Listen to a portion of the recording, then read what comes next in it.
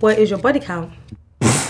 I actually knew this was coming as well, you know. Oh my days. Alright, cool. So the honest answer is I don't know, innit? Would you say it's over 50? I look forward to seeing if the person I date today will be willing to wait. Sex is non-negotiable until the day of marriage. They gotta be fire. They gotta be sexy. That's the first thing, because I have to be attracted to you at the start. In this day and age, a lot of people build relationships off lust. I want the person to know me for who I am, rather than what's down my pants. I don't judge no women that sleep with me on the first date. I don't blame them. Let's date. Jeez, my date for the day. Hello. That was a good start, that. Sorry about that. How are you? I'm well, man. How are you doing today? I'm fine, thank you. Maggie, you look nice today, Maggie. I love your hair. Oh, thank you. You look nice as well. So do you want to start? Yeah, ladies first, I reckon. Okay. So, do you believe women and men are equal in relationships? Yeah, cool. How do you mean though? Like, so like, do we have equal roles? For me, I feel like men can do it all and women can do it all. I'm easy, you know, if it just so happens that she's got an amazing high-paying job and I'm off work and I have to raise the kids, then so be it, you know. I don't really believe in gender norms or whatever. I just believe people are flat out equal. But yeah, man, what about you?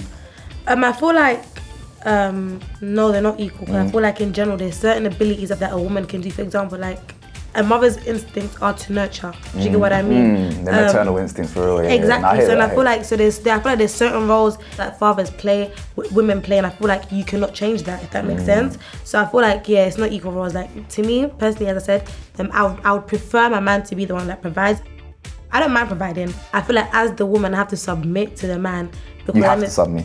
I feel like I have to submit, but that have to is also willing. Yeah, because I love him and because I respect you, despite what I want, I'm still go with you. The willingness is the bit I agree with you. I just don't think we have to, or you have to, or you should feel that you have to. It's more of like if you're happy to.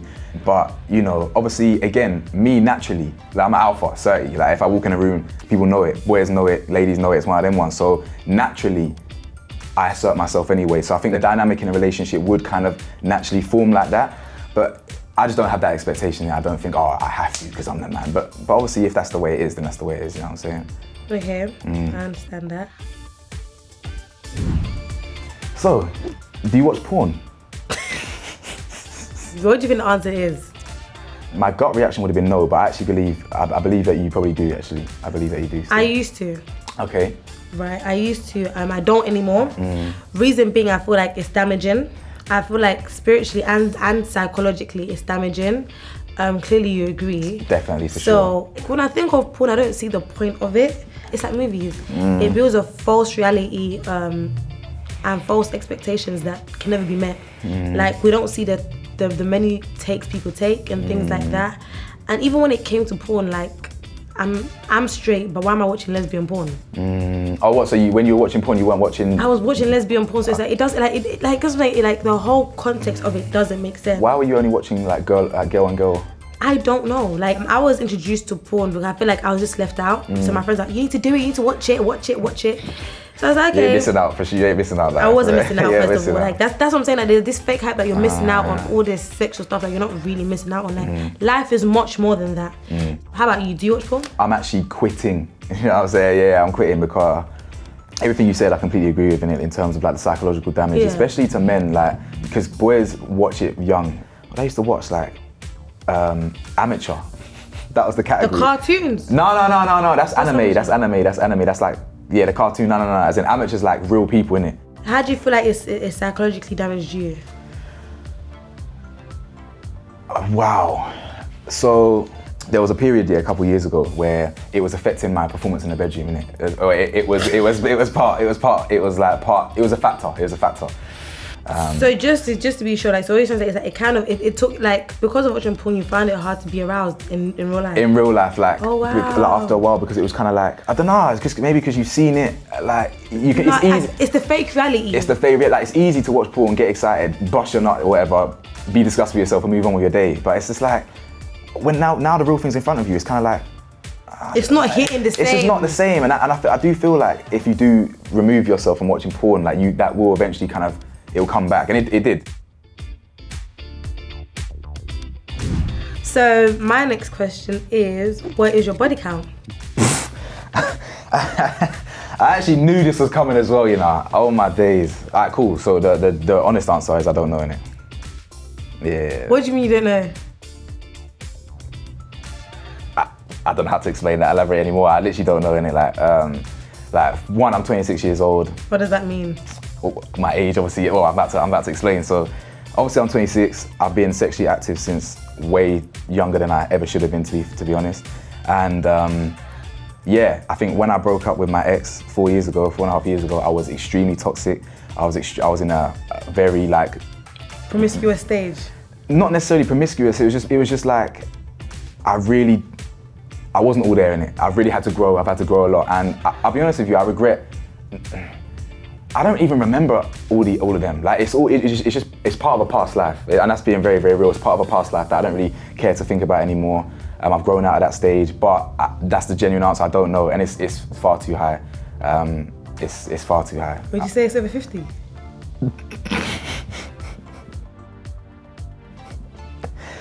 Yeah, definitely. Just messy nights that just blurred into one. But now I've grown up, and I'm glad. You know what? I'm grateful that I've gotten out of that stage, because I do believe that a lot of men or a lot of people do need a bit of a whole stage, just because, or even women as well. I feel just because when they get into a relationship, they might have felt like they missed out. I don't feel like I've missed out. I'm done. I'm literally done. So the person that I'm with next, I'm gonna settle with. You know what I'm saying? Okay. So that's what I'm looking forward to. But yeah, what about yours then? What's your body count?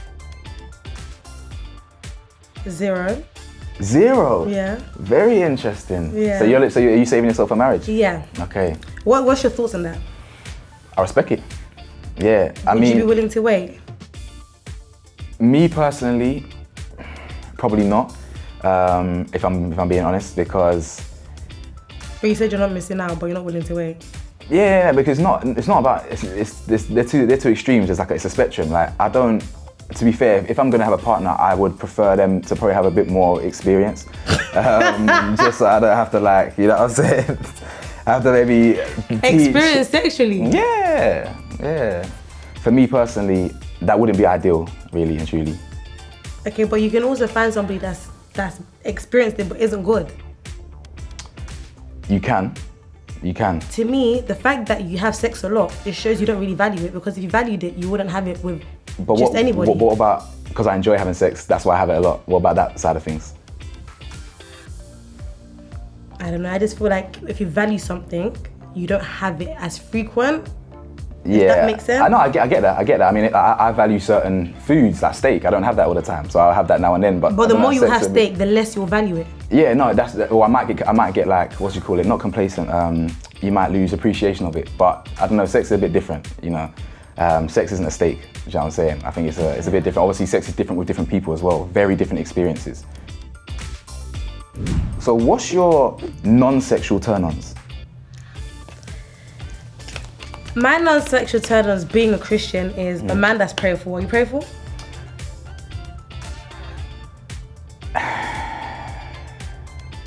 Yes and no. Because it's either yes or no. I used to be very, very religious in it, and I don't, and my spirituality has kind of changed. But I do believe in God. Okay. It's just a bit more complex. But I do pray. So you pray in your own way, basically. Yeah. So you do. Okay, yeah. So my non-sexual turn-on is the guy that's prayerful, because I feel like in general in life we go through a lot, and I feel like when I come to you with a problem, I feel like the first thing as a man I would want you to do, as I said, like, is to also provide a solution. Do you get what I mean? So let's pray about it. I don't want to come to you with a solution. It's like you're just talking a lot.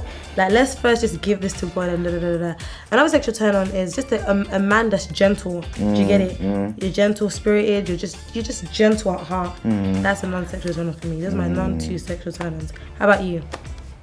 For me, someone who's ambitious. I'm attracted to someone a woman who's got a dream, a vision, something, whether it's a business idea or just somewhere where she wants to get to in life. I think that's a very an attractive quality. That's like it's like a damn, you know, she's a boss. You know what I'm saying? Yeah. She's a boss.